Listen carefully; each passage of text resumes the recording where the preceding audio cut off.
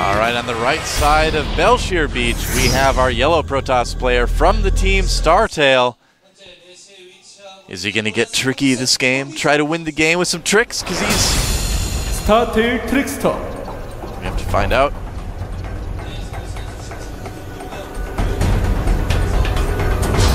Played Brood War for a long time. And over on the left side of the map, we have our blue Terran player from the team MVP.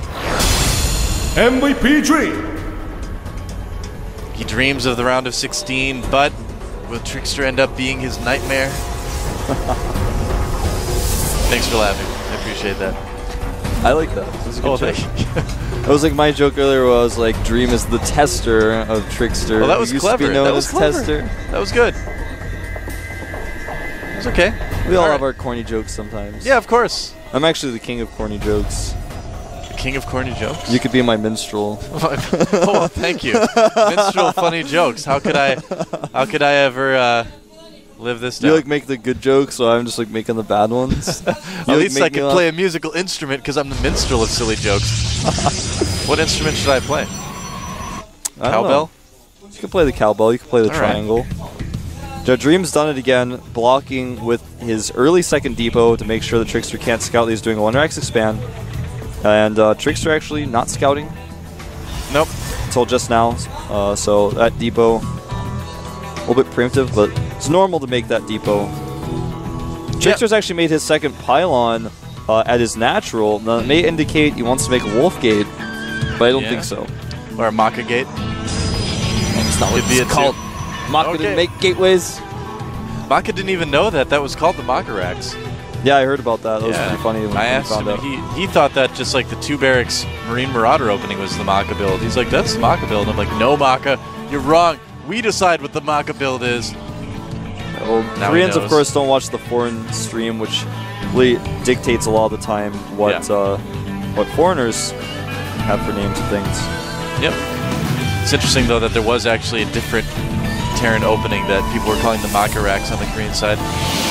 Well, you know what's interesting here is I think TricKsteR might 4-gate again. He's got that pylon in a place where he can hide gateways over there if he wants to. He knows that Dream's on the same opening both games, and he's doing it again. And, you know, it's almost as if TricKsteR, he doesn't scout, but it's like he doesn't need to scout because he knows Dream's doing it again. Yeah, it's really interesting. I mean, that Dream would be doing the same exact thing every single game. I mean, he's got to know more openings, but, you know, maybe he's just very confident with it. It's a high-pressure situation.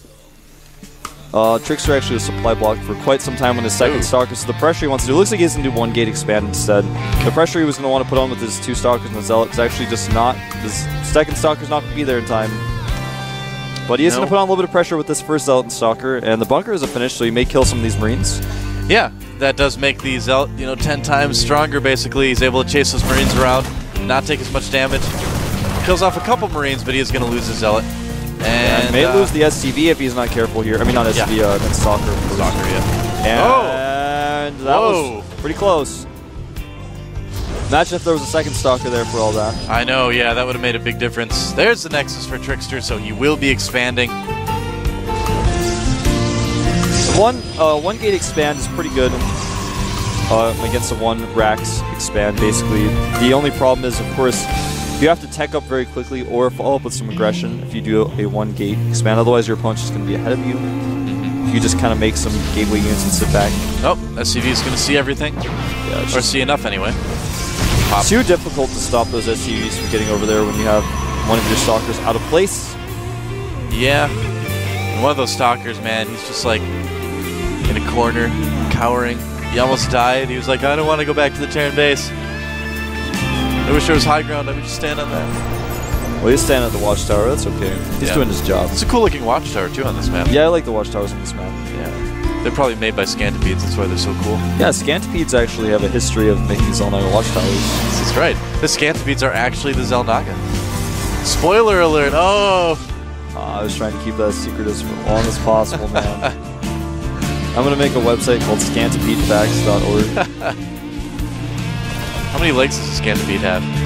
6, I believe. I think it's 8. I think so. Oh, Stalker. He's making a run for it again. He doesn't want to die. Alright, we're going to find this out. Actually, he has an indefinite number of legs. No, that's definitely 8 with like 2 little like grabbing arms on the front. He's got 4 grabbing arms. 4. I think it's just indefinite, man. I don't think you can tell how many legs Scanopedes have. They keep it a secret from you. I think it's pretty clear. I mean, he zoomed right in. We saw it. Twilight Council coming up for TricKsteR, so will he decide to go for some sort of blink timing possibly? Will he go for quick Templar tech? A lot of different options to go out of that. What do you think, Protoss player? Well, I think these 2 units are going to do battle on the Watchtower then. With that quick Twilight Council, you may add a Dark Shrine, but I don't think so. Just going to be getting charged ASAP here. Oh, another SCV. Oh, actually, on the production tab. Oh, it is a Dark Shrine. This is a somewhat common follow-up to this build, the 1 gate expand, you get the quicker Twilight Council and go Dark Templar. It's very risky though, and it's fallen out of popularity quite a bit. Obviously, Dream already has a turret up at the front of his base. Yeah, that's the thing. It's just so easy to detect something like this. That's not what matters because there's hallucination on the way, and he's not going to be going in the front of the base. Yeah. Dream, though, has depots on all sides of his base. He's going to see any pylon that's made close enough to warp in units, so it should be shut down if he's paying attention. Of course, it's pretty easy to see a pylon on the minimap, and he's going to see that pylon right now. Oh, yeah, it's not going to be much of a secret. And of course, TricKsteR can't see those depots, so he doesn't know. But Dream's just probably going to come over and take it out. Yeah, he's sending some Marauders right over to cancel that. Or kill it, one of the two. Preferably kill, I suppose, if you're the Marauders. And it actually may not get canceled here. Oh, yeah, it is. Oh, he does cancel it, just in time. And will he let the Dark Shrine finish? It looks like he's going to. He's going to let it finish. He wants to be able to use those DTs. He's already invested the gas in it. Yeah. Getting the gas back suddenly now wouldn't really help him. Well, it can keep Dream from moving out for a little while. You know, he either has to save up a lot of energy for scans, or he has to get a Raven if he wants to actually move out across the map. Yeah. So, there is that. And in fact, he's actually just not going to make any DTs right now. I really like that. Yeah. Adding 2 gateways. Charge is done. Oh, he did make 2 DTs. Now he's decided to make 2 DTs. Oh, one out by the Zelnaga Tower as well. He made some DTs after all. We didn't see him. They were invisible. They were invisible, man. Yep. 4 DTs total. I like Dream is actually doing such a good job with scouting. He's been sending SCVs all over the map. He's got the factory floating around different areas. Factory's been found. Look at that. SCVs just can't be stopped, man. Wow. They're just going to scout bases. All right, that worked. Well, I guess in a way he scouted the DTs. Yeah, that's what's one way to do it. Yeah, actually a little bit of a misstep actually by TricKsteR to let the DT kill it. And he actually immediately puts the turret up in his main, so that shuts down any possibility of DT drops. Yeah. This dropship has been spotted though, and it may be short-lived. Oh no, he might lose it. Dropping units off in case the dropship does get taken out, and so will these units pretty quickly. This is like the series where things just don't work for each player, you know? They just try something, it doesn't work. Yeah, I would say so. Well, Archons are being made out of DTs now, back at the main base. He's got 2 Archons out. Probably making a few more DTs. By the looks of it, wants to make more Archons to do a timing attack. Oh, yeah. And indeed, he does make 2 more Archons. He's going to catch a lot of Dream's units out in the middle of the map. I like TricKsteR's ability to pressure at the right moments in this game. You know, we saw him in the first game overextend just a little bit, but this game, I feel like he's just poking around the middle of the map, forcing stims. Look at that, chasing him all the way home. He knows the timings where, hey, I have more units than you, I can actually pressure you right now. And if he attacks up this ramp, I'm going to just take back everything I said, but I don't think he's going to attack up that ramp. Hopefully he doesn't. I mean, he's in that position where he has the map control now. I mean, as long as he defends against drops like the ones that hit that... Oh, man, I take back everything I said, but actually that wasn't a full wall off, and these Zealots are sneaking in. But look at this. Right. Even with these force fields, TricKsteR's army is going to be absolutely obliterated. Drop in the main as well, killing a lot of probes, and TricKsteR has to fall back. Ooh, yeah, things just not looking good. Except that one DT cleans up everything in the drop. But yep, that helps. TricKsteR lost a lot of units there, attacking up a ramp, killing almost a depot or 2. Supply's still fairly even for both players, and they are still on 2 bases right now anyway. Second command center, or third command center rather, for Dreamer is getting its orbital right now, so he's going to move out and take that. I'm actually a little bit surprised that we're not seeing TricKsteR try to take a third, you know? I mean, he's adding on Templar Archives now. He just clearly wants to keep trying to pressure his opponent, but I feel like it's going to keep getting less and less effective at this point. Yeah, in fact, he's losing a lot of Zealots. He had his units split into 2 groups. He may catch these units out away from the depots, and he does catch some of them, but he's going to back away now. He's like, he doesn't want to, and he actually may break through here. Yeah, Archons can break down the force fields now, but again, he puts force fields in front of his units, so he can't use them. Well. And he may break up in here. Looks like he will, just barely having enough. Archons are going to kill quite a few SCVs. Nice EMP on those sentries. That's going to force TricKsteR back. SCVs killing Archons. What is the world coming to? I know, it's a little bit weird when that happens. Yep. Well, he did break up the ramp, did a lot of damage. Right now, the worker count is 55 probes of 47 SCVs. And that Stalker told that Command Center he does not belong. I guess so. I mean, that's a good thing. I mean, he is denying the third there, so as long as both people are on 2 bases, I mean, there is kind of a balance to the game, I guess you could say. Yeah, but the balance is going to fall into the flavor of TricKsteR. It's going to be TricKsteR flavored here. Of TricKsteR. It's going to be TricKsteR flavored here pretty soon because TricKster's going to have better tech. He's got Templar Archives out. His Storm is finishing up. He's got a ton of Archons out. He's going to have better upgrades. Right now, the upgrades are actually better, though, for Dream. He's at 1-1, whereas TricKsteR just has +1 armor. Yep. But as time goes on, TricKsteR can chrono boost out those upgrades, get more and more. Well, those TricKsteR flavored units make a delicious snack, you know? Yeah. It's not part of your balanced breakfast. No, it's like the very top of the food pyramid. It's like where all the donuts and stuff are, you know? You don't need that. It's nice to have once in a while. Yeah, every once in a while. Yeah. Don't have too many servings. Do people even like really care about the food pyramid anymore? I mean, well, I heard they adopted a new one, but I don't really know, if that's actually true. I like this Marine Scout here. Dream just does a great job of scouting. That's one thing I really want to highlight about Dream. He's always very aware of his opponent's army, what it's made of, where it is it out of position? Because if it is, I can send a drop around the right side of the map, which is exactly what Dream is doing right now. But there's still a DT to defend it. They wanted to make a food pie chart for a while, but they thought it'd give people the wrong impression. I heard about that. I know. Yep. Well, here comes the drop in the main of TricKsteR. That is very brave, but soon dead Marine. And yeah, the DT's going to take care of it. No problem at all. Well, he does decide to scan. But when you defend with DTs, one of the awesome things about it is if you're forcing your opponent to scan every time he drops you, it doesn't become very worth it. Yeah. Oh, nice Storm on those units, softening a lot of units being hit. That second Storm isn't quite hit until he ran through it. Wow. And then ran back into it. I know. What's going on? This is not a sprinkler, it's a storm, man. You don't run into those. Well, a lot of these units for Dream on very low hit points, but luckily he has each Marine pretty much has a personal medevac here with how many medevacs he's got out. So a medevac for every Marauder. If he runs into storms like a political again, campaign. He keeps running into storms. I'm going to start calling Dream the Storm Chaser Terran. He may run into some storms right now. Doesn't see the Templar, and boom, it's a ton of those units. And he doesn't run into it again, so that's good. EMPs and storms hitting some units sometimes. And he's actually going to retreat here. Oh, Zealots at the third. Nice move by TricKsteR. That's going to reduce some mining time. The Sentry's getting caught by the concussive shells. Yeah, TricKsteR looks like he is really outplaying his opponent in this game, just being in more places than Dream is. Dream can't multitask as well. And look at this. Even though a lot of his units just got EMP, he's going to kill this entire army by the looks of it. And I feel like this is really where TricKsteR is starting to be stronger. I mean, obviously he's going to get away from this engagement, but I feel like he does better in a game where he sits back, harasses the expansions, and just kind of macros up himself. Well, when he engages on his terms, it's okay, but when he tries to engage at someone else's front, that's when he has trouble. Now, this actually might not be the right time to engage. There's just too many bio units. He thought they were lower on hit points, but they're, like I said, there's like a medevac for every Marine. Yeah, pretty much.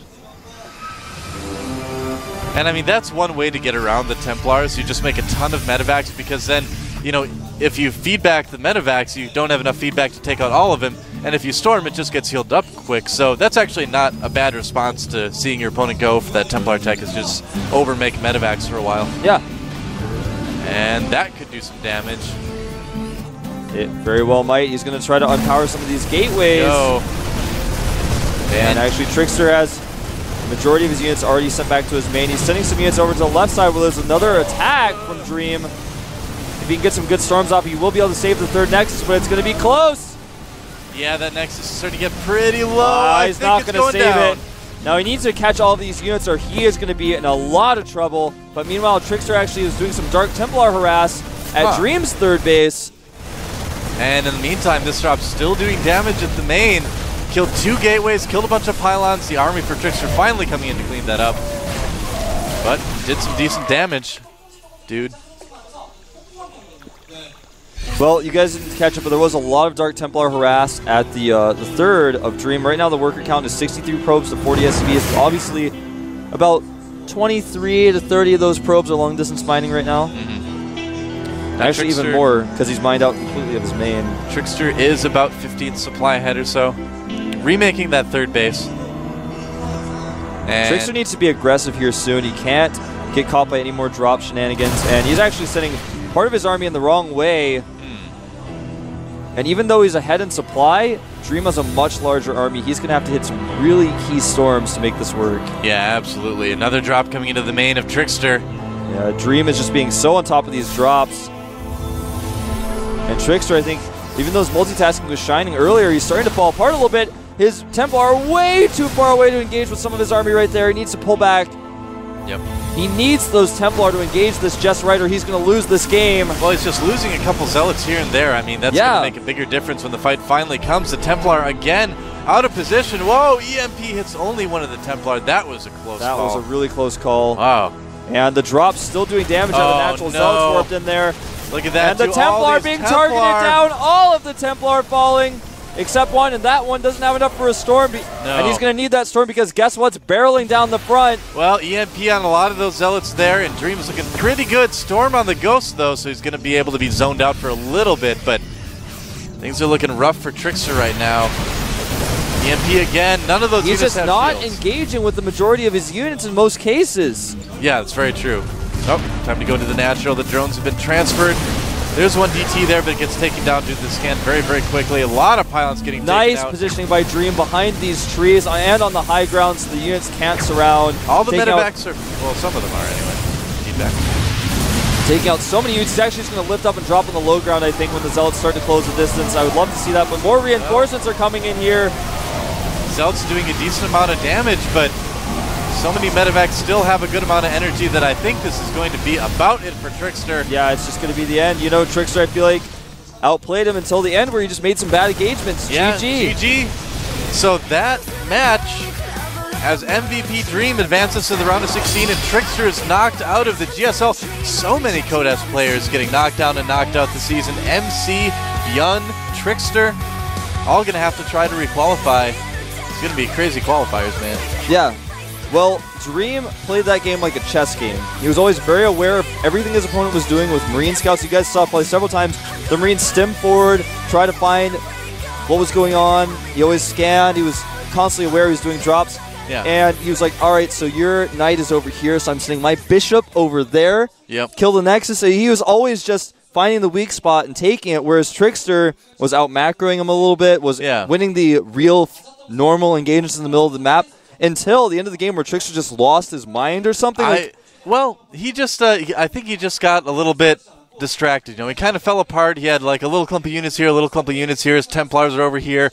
You know, he had 3 Zealots here, and you just can't do that. You know, the Terran will just run around in their Bioball with their Medivacs and just kill everything, you know? Well, you know, sometimes I think it might be good to turn auto-cast charge off. If you're not going to babysit your Zealots, because we saw several times one Marine like running around like makes like 8 Zealots charge at that Marine, and then that's true. And then like the Zealots got a little too close to the regular army, so they all just died for no reason. And it was like, oh, TricKsteR, you got to stop doing that, man. You're losing a lot of army.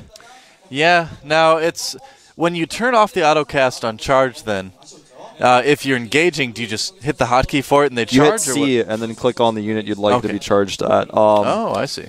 But it's much better to have it on autocast if you're actually going to engage. It's impossible to like micro each individual zealot at different units. It's not going to work. Well, that was that series was a really good example of just the importance of unit positioning and engagements, really. I mean, that really showed what happens if you don't do that, you know? It showed good unit positioning versus bad unit positioning. And, you know, both of these guys kind of made mistakes, but yeah, good lesson for everybody out there, I'd say. Definitely a good lesson for everyone. Yeah. You can see a lot of the state of PvT right now where people are finally starting to get Templar out off of 2 bases and making that work, but at the same time, if you misengage, you can lose games. Yeah, it becomes very fragile, yeah. snap your fingers, and you're like, I actually can't snap my fingers. I'm never good at it. I actually can teach you. 5-minute break. I'm going to learn how to snap my fingers. You guys come back and watch some GSL here with Doe and Wolf. Don't go anywhere.